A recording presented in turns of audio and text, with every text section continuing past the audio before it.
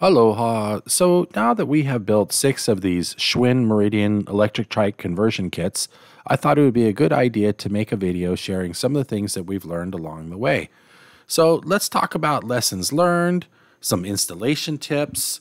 I'd also like to cover some of the accessories that we found that we think are excellent that help to make these bikes even better. And then finally, let's talk about range and power. So these are both 1,000-watt and 1,500-watt bikes. They're all being overvolted with 52-volt batteries. So a lot to talk about there. Let's go ahead and get started. So after brakes and tires, one of the safety things that I like to keep in mind when designing and building an e-bike is what type of throttle I'm going to use. The thumb throttles that come with the commercially available ones can get a bit tiring in the long-term rides. So here on this bike, you can see the full throttle, where the entire handle grip there turns just like a moped or a motorcycle. On this one is the half throttle, where just half of that grip turns. And I think these are safer and easier to use on a regular basis. The reason is, if you're working on it and you happen to leave it on, or if you've stopped and you're leaning over, if you rest your hand on the end of the grip here, you're not going to accidentally activate the throttle. So you got a lot more control over when it's going to happen, less opportunity for mistake. On this one, if you happen to hit it, you're activating the throttle. And I did that one time. The tire accidentally rubbed all the meat off of my leg there, and it hurt, took a little while to heal. So I would definitely recommend the half throttle for safety and convenience. Okay, lesson learned. So when you're assembling these bikes, one of the first things that I'll do is put the wheel on. So you remove the old wheel, and then you put the new wheel in, and you've got all these little nuts and washers and everything in there that you've got to assemble. And as you're doing the assembly, you want to make sure that the wheel is lined up properly and all that kind of good stuff. And so there's dry fit and final fit. Well, one lesson learned is, before you go take a ride on the bike, after you got all the other stuff assembled, you got the motor control and the battery and all that good stuff in there, make sure you go back and tighten up these nuts as tight as possible. You want to make sure that they were not at a dry fit tightness. You want them to be at final tightness before you go take a ride. Otherwise, you can rip right through everything. So make sure that not only the axle bolts are tight, but also the bolts for your torque arms. So there you go, installation tip. Okay, lesson learned, no light kits on the wheels. So these nice little light kits are a lot of fun to use and can even have a advantage when it comes to safety riding at night. However, in the long run, I would not recommend that you put them on the wheels. And by the time that you invest quite a bit of money in your electric bike, it's more than a toy, it becomes a tool, and you don't want to ruin the darn thing in the first 6 months of riding it or whatnot. So one of the problems is, if you put an electric bike kit on there, it's going to be a little bit wobbly. There's always going to be that little component that's a little bit off center, and over time it's going to put a little bit of extra stress and fatigue on the wheel itself, and then it can be kind of a problem. So what I would recommend is that you use these light kits to go on the trunk of the bicycle and also on the basket itself. Okay, what I like to do is use a red light on the basket and then some kind of another colored light on the trunk of the bicycle itself. And in this case, I actually have color changing lights. Additionally, I have found that this Wheelbrights brand is much better. This one uses 3 AAA batteries versus this other brands that have these thin little wires with a little LED light on them. This Wheelbrights brand has that same wire inside of a plastic tube and uses 3 AA batteries instead of 1 AAA battery. And these lights are much brighter. I've got them here on the baskets, okay? And then also on the trunk of the bicycle. So I don't have headlamps or headlights on these bicycles yet. That's the next thing that I'm going to be ordering. And those will sit right here on the front of the bike and then plug into the batteries, so you don't have to charge them separately. But right now I don't have those. We're using a headlamp when we ride the bicycle, as well as the trunk lights and also the basket lights. So for the basket lights, we're using red because most people associate that with the tail light. And then you can do whatever color that you want to have in the middle trunk. This one happens to be color changing, but I've done blue and other colors. So lesson learned, put the lights on your bike, but not on the wheels. Installation tip, centering the LCD display. So with all of these bikes, you get a nice little computer display, and of course when you turn it on, this gives you all kinds of wonderful information that you need for your ride. And of course it didn't work because I have the battery unplugged right now. With this display, it's much better to have it in the middle of the bike. And one of the problems that I found is the little screws that go into here are not long enough because the handlebar bulges out a little bit right here. So it's just a little bit too big to get these little grips around it. So what I did is I used zip ties through there to hold that together. Now on this bike, this is not done properly.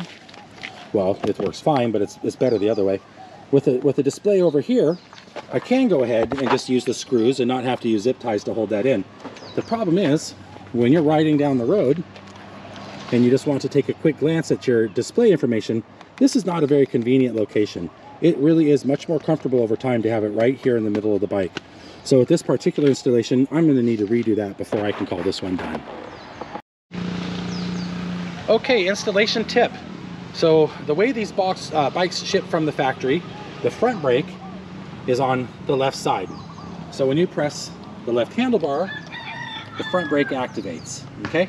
The problem with that is, when you're driving down the road, you want to use your left hand for making hand signals. Turn left, turn right, stop, that kind of a thing. And that's kind of hard to do when you also want to use your hand for coming to a stop. So what we've learned to do with these installs is to actually switch that around. So if we come over here to this blue bike, which has been installed properly, if you press this brake over here, the left brake, okay, no longer activates the front. Now, you press the right brake, and you can see it activating that front brake. So now when you're coming down the road, you can go ahead and use your brake while you're making hand signal turns. So that's why we go ahead and switch the brakes. Now, the cables as they ship are designed to naturally and beautifully cross over each other in the front. So that gets a little bit awkward when you switch them. So what I do is I'll put one little zip tie right here. It looks a little goofy, but I'll tell you what, I'd rather be able to come to a full stop. And yes, it still works with the shoe and the boot and all that stuff down there. So, install tip, go ahead and switch those brake cables from left to right and you'll be a lot happier and safer.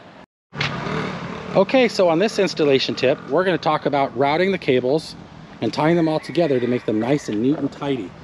So the first steps of the installation, you put in your hand grips and the brake levers, and that gives you some cables that you've got to run. There's an extra sensor cable here coming from the brick, and this tells the motor controller to kill the battery, or sorry, to kill the motor whenever you press the brakes. So very important to have the motor cut off when you press the brakes, and that's what that wire does. So as you can see, I'm using little zip ties to just keep them nice and tight and close to the bar.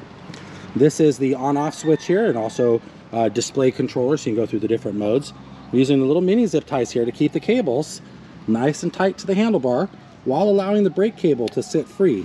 Okay, you can see the Velcro straps for the little handlebar bag that's here. You can see the little straps for the LCD control display panel here. But all the wires are wired tight up to the handlebar. Then I bring them together right down in front here, again keeping them tight. This little zip tie here is loose, yet holds everything together. You don't want to constrict things, but you want to hold them in shape. So keep the wires tight. Now bring them all down. So again, the wires that are up here, they're the same thing. They all come down, they all meet in the middle here. They come down to the side, zip tied together, tied into the frame over here so that they don't sag, and then right in here is where I start wrapping it with this really nice cable wrap that comes with the kits. And so that cable wrap goes all the way down, and then I've got a big bunch of cables over here, which, before it gets wrapped up, that's what the cables look like. So I take that whole mess, and then we wrap those up a little bit, and then it looks a little bit cleaner like that. Okay? Then the cables from there go into the controller, and then down there, and into the battery. And so that cable, we're literally able just to route right there through the basket, and route it all in. So that gives you a pretty nice clean install. The cables are all tucked right to the frame. Everything's out of the way, and you can turn the handlebars left and right without the cables bunching up anywhere. So after all these bikes, that is the best way to run the cables that I found. Installation tip. Use a little bit of oil to protect your metal parts. So here you can see on the fender a couple of screws. I bought this bike used and was already slightly rusty, but I dabbed a little bit of penetrating protective oil on there and then wiped the excess off. Over here you can see on this bike, no oil has been put on the parts, and they are left free to rust and continue to corrode. So even if they're rusty, a little bit of protective oil on there is going to help to preserve the lifetime of the bike. Also, you can put that on the little metal racks in the tray that it comes with, and you can do that to different parts of the bike. These little rods that slide up and down, these little hinges, some of these parts tend to rust out, so putting a little protective oil on those can help the bike to last a little bit longer. Installation tip. In this tip, I want to show you how important it is to switch the brakes from left to right. So the default way that these Schwinn bikes are installed is that the brakes are right over here on the left side. Depressing this left brake activates the front brake, and that's where most of your braking power is going to come from. The problem with this is that if you're trying to make a turn and you're driving in the road, you need to use that left hand for making road signals like turn left or turn right, etc. And that's hard to do when you're also trying to come to a stop at the same time. So even though this makes the cables a little bit cattywomper, we've learned to go ahead and swap the controls. So in this case, you've got the front brake over here on the left side. Excuse me, the front, other way around. We got the front brake over here on the left side, because that's actually on the right side. As you're sitting on the bike, this is on the right side. So now you can sit on the bike, press the brakes, and then okay, installation tip: installing the battery in the back of the basket. So I like to put the battery right here in the basket because it gives me a little bit of room to slide documents and other things. It creates a little bit of a space here, and then it leaves the majority of the basket open for putting luggage and groceries and other things like that. In this particular case, the battery carriage, this is the little track that the battery sits down on and then slides into. You can see the actual connecting points over here that make the electrical connection. This particular one, I was able to install directly into the metal brackets that are here. So we drilled holes and then we put screws and bolts that are through. For the majority of these, we use a mounting board to sandwich between the battery carriage here and the basket. Here you can see one of these boards we're using, and we're sandwiching this with the controller to here. So literally the controller just screws into the board, and we do the same thing for most of the installations here on the batteries. So if you come over here, you can see this is a black board. This is a piece of wood that I painted black. We removed the 4 bolts and popped the basket off, put this piece of wood down here, screwed the basket deck down on, then you put the carriage in and you screw in 1, 2, and 3 bolts. And these are screwing directly into the wood, so it's just sandwiching it to the basket. So taking the basket off to get that piece of wood in is a lot better than trying to finagle it up and under. Much better to take the basket off. And I make this piece of wood about the size of the battery, slightly larger, and then the same thing for the motor controller that you see sandwiched over here. So let's take a look at that as well. And there you can see the motor controller, and I just use a couple of screws here and there to go directly into the wood, and we're sandwiching it in. So again, these are just pieces of plywood that I painted black on all sides, trying to give them as much weather resistance as can, even though I don't drive these in the weather. So there you go, installation tip. Installation tip: tuning the fenders and such. A lot of these parts are simply flimsy aluminum and can be bent a little bit this way and that way. So for example, with this bike here, when I bring it into the garage, sometimes this little fender on the side will rub against the wall or something, and that will just push the little fender components over a little bit, and then you can see the edge of the tire peeking out a little bit there. So sometimes you just got to come in and kind of take things and shove them a little bit this way or a little bit that way. These are cheap aluminum parts. These are ultimately cheap aluminum bikes. So a little bit of hand tuning here and there will go a long ways. Okay, so another preferred accessory that we like to have for these trikes, one of the value of riding a trike compared to a two-wheeler is that this is also a cargo bicycle. So because it's a cargo bicycle, you can haul a lot of stuff, and that just makes it so much more useful. And when you're hauling all this different stuff, there's a lot of items that you want to be able to secure to the vehicle. And one of those items might be like a bottle or a jug of some kind. Maybe you got a water bottle, maybe you've got some other groceries or things. So these bungee cords are very helpful. I like to keep a couple of big ones here, and then I also like to keep these little guys.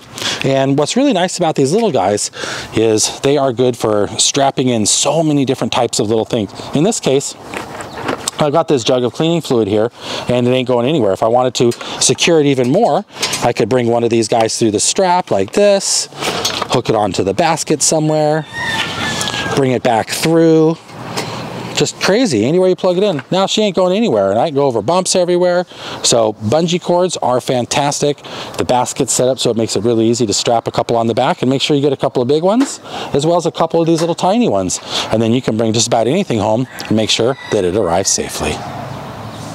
So next preferred accessory that we like to talk about are upgraded tires or replacement tires for the bike. So this is the stock tire that comes with the bicycles, and you can see the little wiggly tread that's in here as well as the lines that go down. And these are a pretty good road tire. These are, again, the stock tires that come with them, and you can order these aftermarket. If we come all the way down here, you can see we even have a pair of white wall versions of these tires. So this is a replacement tire that we bought online, and these are white wall versions of that standard Schwinn tire.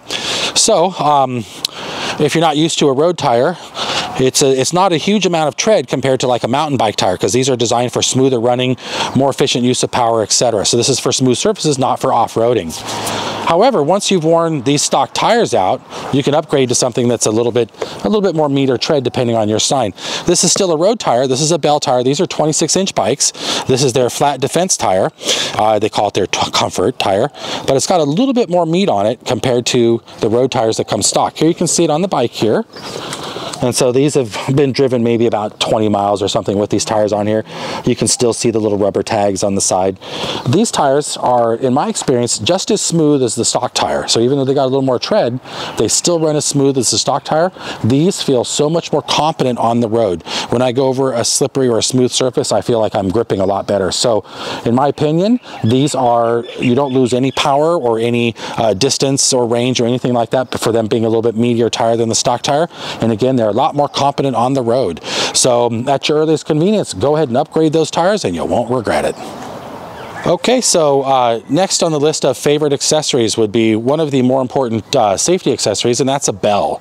So what is a bell useful for? Well, when you're coming down a pathway, there are other people in the world, and not only is it safe and best practices, but it's also polite and nice to let people know that you're coming. A lot of times folks will use the entire bike path when they think they're alone and just walk more casually. So it's nice to give them a little ringy-dingy as you pass by. These are one of the more commonly available little bells that you will see available on Amazon or elsewhere, and I found these guys here, although this one's kind of working. I found these ones to be so cheaply built that about 3/4 of the ones that I ordered don't actually work. So these ones I would not recommend. A simple screw goes in. I don't happen to have this one attached right now. I just put it here for demonstration purposes, but there you can see it's sticking already. But that sound is the sound that most people are trained for. An electronic sound or some other type of beeping noise is not what people are used to. They like that old classic sound. They'll turn with a smile versus turning with a concerned look. Now there's another cheaper version of that, and this one also just attaches simply to the little handlebar here. It's got a simple little thumb striker and a little ding. Okay, people will notice this one. It's functional. You got to hit it each time. People will turn and look with a little bit of a startled look with this one. They don't necessarily expect to see something vintage. If they hear that vintage ring, then of course they'll have a little bit more of a smile, and that's what I've noticed. So this is functional. People can hear you coming. You got to get your own little rhythm going on there. Now let's talk about our favorite one. So it's good to have a bell. Any kind of bell is better than no bell, but let's come over here. So this is our preferred accessory. So this is a classic bell. This is all stainless steel, and it does have a nice little thumb striker here, and listen to this sound. So one pull of the lever, and this whole little thing spins here, and gives you a really nice classic sound. It's almost like the ice cream trucks in the neighborhood, right? So I can tell you from experience on our local bike path that has people from all over the world on it, that when I ring this sound versus one of these little, you know, compared to when they hear this sound, they'll turn with an unexpected kind of alarmed look. When they hear that ring, they'll turn with a smile on their face like the ice cream truck is there. So this is what I recommend. It's a much bigger, more substantial bell. It's not going to break down right away. These little guys here can be a waste of money. This one, not so fragile, but the sound isn't like, you know, it's loud, they can hear it, but it's not classic. This one does give you a little bit more of that classic sound. But I found this mechanism is just so crappy. It is just such low quality that it's not very long at all before it just no longer works. And this one is actually breaking right here in my hand. So there you go. This one is no longer functional. That, in fact, no longer works.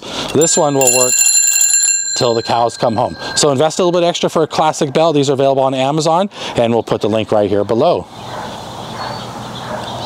So next preferred accessory that we're going to talk about are these handlebar bags. And essentially what this is a fanny pack for your bicycle. Now these are designed with a little reflector on the front. They are designed to sit forward on the bikes. One of the things that we've learned is when you do that, you can no longer put the reflector on here. So there's a little reflector that comes with these bikes, and it's safe to have a little reflector that points forward. When you put the bag here, there's no room for a reflector or for a headlight that we're going to be getting and adding to these bikes. So in addition to that, having this handlebar bag face towards you allows much easier access. You can go and zip it right open, reach in, grab anything that you need. It's faced towards you. You don't have to get off the bike and come forward to get stuff. So that's really nice. In addition to that, this little cell phone pouch here right in the front, when you put your phone in, it's now pointed right at you and at the proper angle. So if you want to use your phone while you're driving for maps or whatever else it is, it's right there for you.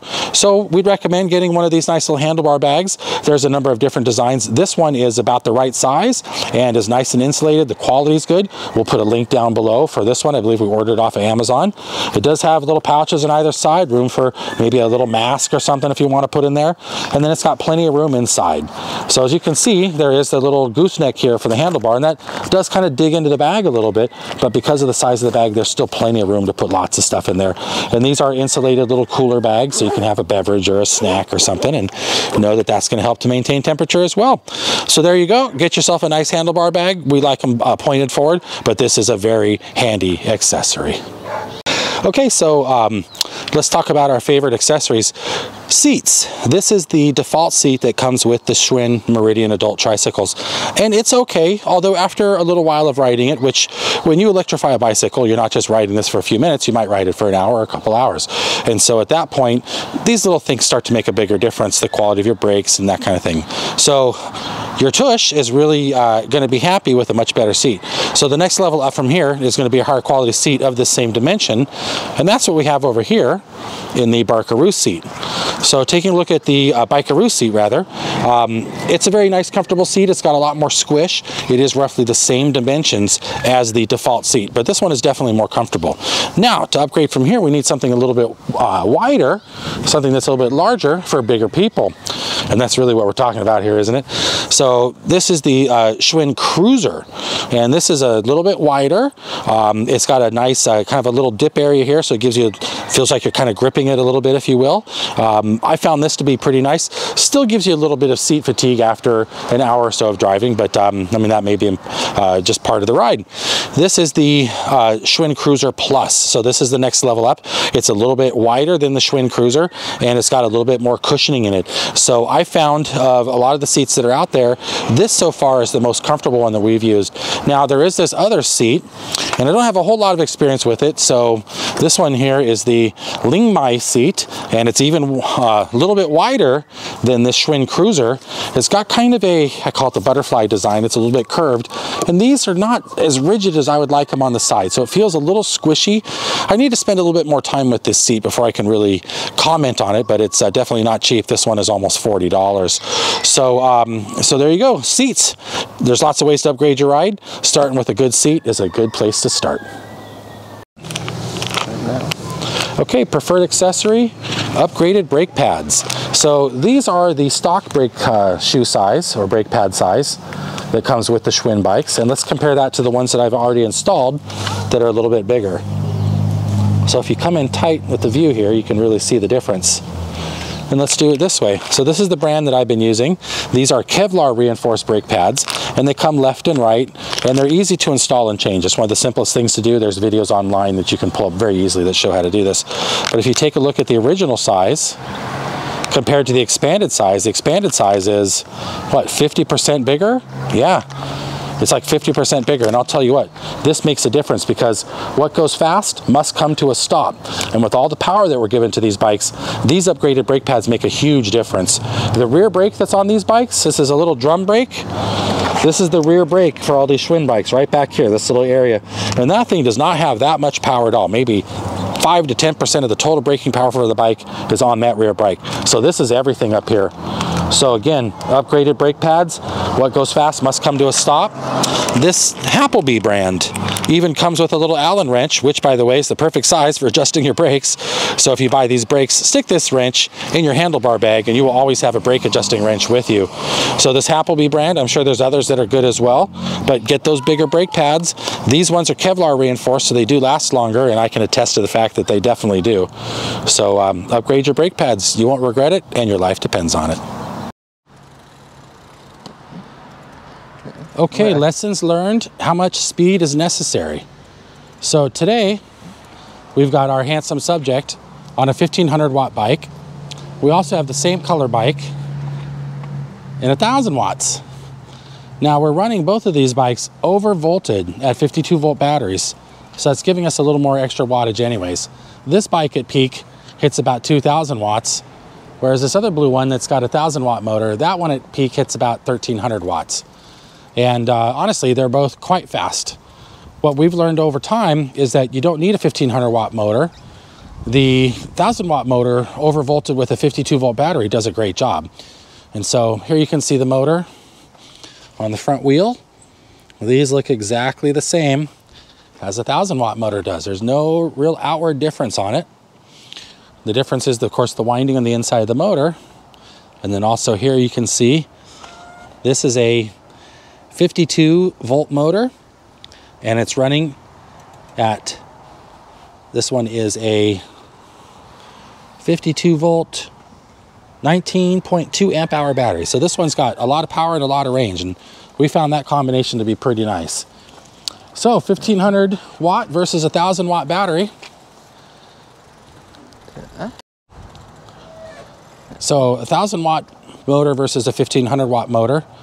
What we've learned is that the 1000 watt motor is a bit more measured in the way that it uses speed. Sometimes the 1500 watt motor is just a little too much. It'll peel out when you don't want it to. It'll slip on grass. It's definitely fun to have the extra power, but day in and day out, the 1000 watt is plenty fast, and it's just a lot safer and easier to use in some ways. One of the nice things about riding these trikes is that you can let your guard down and you don't have to be as on about everything. You can kind of forget things a little bit, and sometimes the extra power almost gets in the way. So anyways, let's go. Do you have any, anything that you'd like to say about the power? Yeah, the 1000 watt is actually, because it's sometimes peels the 1500 watt, the 1000 watt is actually much more comfortable to ride because you're not constantly worrying about how far you pull the throttle. It's much easier to just, on a 1000 watt, pull it all the way. You're going to not run into any problems. With this throttle, you pull it all the way. You better buckle up. That's right, Buttercup, you better buckle up. Well, show us. Give her a little goose. So this is going on a slight incline, maybe about a 3% grade going up here. And just got regular stock tires. Road's not wet. It's in good condition. So go ahead and give it a gun. You can see the tire slipped and peeled a little bit there, and off he goes. And of course, with these tricycles, it's a three-wheeled bicycle, so you lean and the bike does not. So plenty of speed. Jason's a little over 6 foot tall, probably a good 190, almost 200 pounds. And this bike gets up and goes.